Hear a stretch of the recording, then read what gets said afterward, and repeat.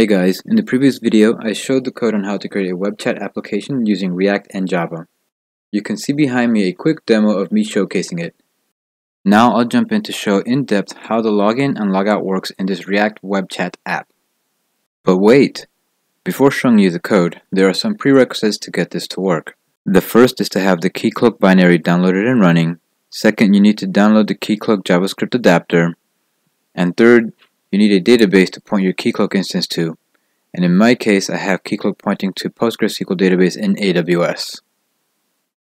Now the starting point to any React app is the index.js file. This is where you would mount your main React component into your root element.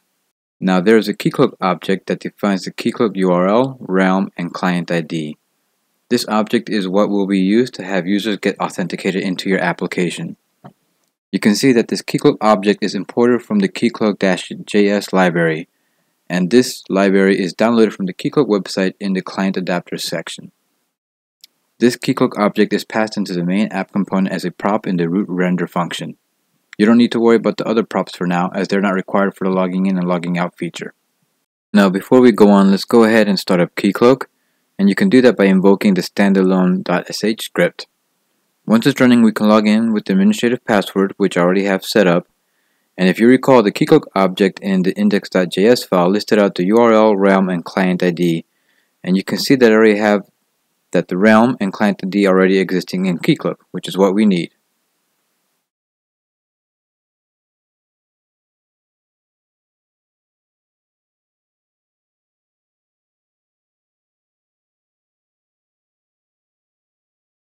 Now let's look at the main app component referenced in the index.js file. So let's open up main app.jsx, which has a class variable for a Keycloak object, which is equal to the props that was passed in from index.js. And we have a logout URL variable, which we'll see later. Now the render portion of the main app.jsx sets up a browser router and route elements component, which helps associate a React component to a URL path route. In the first route, we can see a reference to the main page component where it gets passed in a logout URL and Keycloak object as props. For more information about the route and browser router element components, please see these two pages here. This is important and useful as this maps URL paths to components to be displayed. Now let's open up the main page component via the mainpage.jsx file. This was the first component listed in the route list in the main app components render function. Notice that this has Keycloak and logout variables as well, and they're set to the props that were passed in. Now let's look at the render portion, and notice that there's a login in an anchor and span elements, and this has the init Keycloak method associated with the onClick event.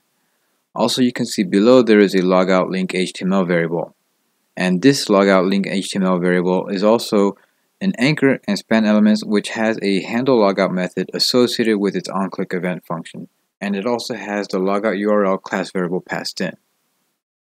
Now this method is actually in another file called common.js, and you can see here that this function removes the Keycloak info data from local storage and invokes a window location replace function with the logout URL passed in.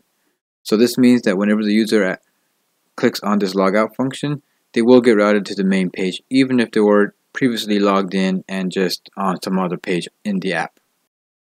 Now back to the main page component, let's go to the init Keycloak method that you can see, and it is using the state variable app Keycloak, which is set to the prop Keycloak object that was defined in the index.js file. Notice the app Keycloak invoking the init method. Here you can see some option fields being passed in. The onload set to login required indicates that when this method is invoked, it forces the user to be logged in via Keycloak. The redirect URI indicates which URL the user should be routed to upon successful login. What you can see here is the chat page component. Once again, this app Keycloak object is referencing this Keycloak instantiation in the index.js file. Now as a quick reference, here is the common.js file that has the handle logout function that is referenced by other components, and see how it's exported. This is how other apps can import this to invoke it. Now here in the mainpage.jsx file, at the top you can see how it imports the handle logout function from the common.js file. Now let's open up chatpage.jsx, and notice here at the top that it also imports the handle logout function from common.js. This is how we can actually invoke the handle logout function from various components using this import method. Now looking at this class's state variables, it has both the Keycloak and Logout URLs passed in as props. So they're all referencing the same objects that are passed up by the parent components. Now if we go to the render method, we can see that the handle logout function is being invoked by the onClick event for the span with the logout text. And here's the handle logout function again in the common.js, which as you can see removes data from the local storage and then routes the user to the logout URL. Okay, I'm going to demo the login and logout feature of this Rack Chat application, and it's using Keycloak as the authentication service. And if we look at this page here, you'll see that there's this login text, and if we look at the render method here in the main page US or .jsx, you'll see that this login text does have this init Keycloak method that's bounded to it, and it gets invoked whenever you click on it. And if I scroll up to the top, you can see that this init Keycloak method is going to be invoking the app Keycloak init method, which will force the user to be logged in, and it's going to actually have this redirect URI, which basically says if the user successfully logs in, it's going to get routed to this page. So if I go ahead and click login, you're going to see that it hits this breakpoint, and if I just kind of just go through it all, you're going to see that it's going to take me to the Keycloak login page for this application. So if I go ahead and click on a user that I already have created and just click sign in, you're going to see that I am now routed to this chat page URL, which once again, if I show you here in the main page.jsx file, you'll see that the redirect URI is routing me to the chat page upon successful login, and that's exactly where I am right now. So now if I go to the chat page URL or chat page JSX file, you'll see once again that there is a render function. And if you see here, let me see if I can find it 1 second. Here is a handle logout function that is invoked. And you can see this actually this is assigned to the onClick event for the logout text. So this logout text here, once I click that, it's going to invoke this method. And this method is actually passed in through the common.js file, which has the handle logout method. And if you recall from the code that I showed earlier today, this is something that is exported from the common.js file. You can see that it's exported here. And then the chat page itself, if I scroll up to the top, does have this handle logout function imported from that file. If I scroll to the right over here, you can see this imported from common.js.